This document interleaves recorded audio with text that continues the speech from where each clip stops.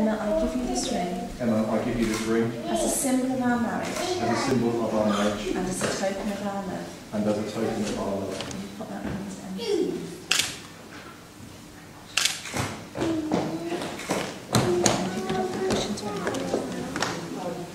Just on the tip of your finger.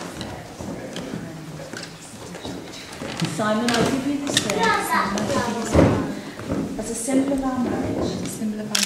And as a token of our love. And as a token of our love.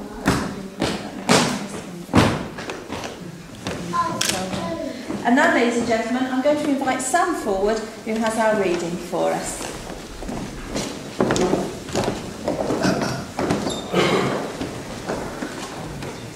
I love you, not for what you are, but for what I am when I am with you.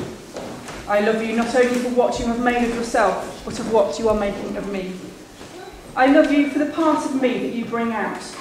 I love you for putting your hand into my heaped up heart and passing over all the foolish, weak things that you can't help dimly seeing there, and for drawing out into the light all the beautiful belongings that no one else had looked quite far enough to find.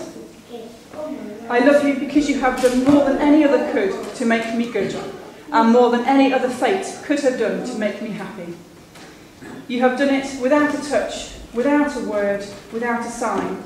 You have done it by being yourself.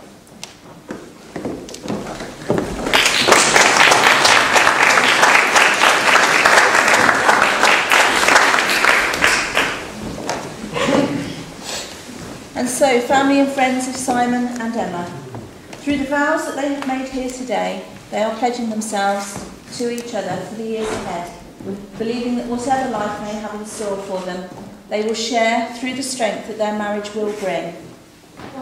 Simon and Emma, you have now made your declarations of marriage as prescribed by law, and through them have made a solemn and binding contract with each other in the presence of the registrar, but possibly more importantly in the presence of Beau.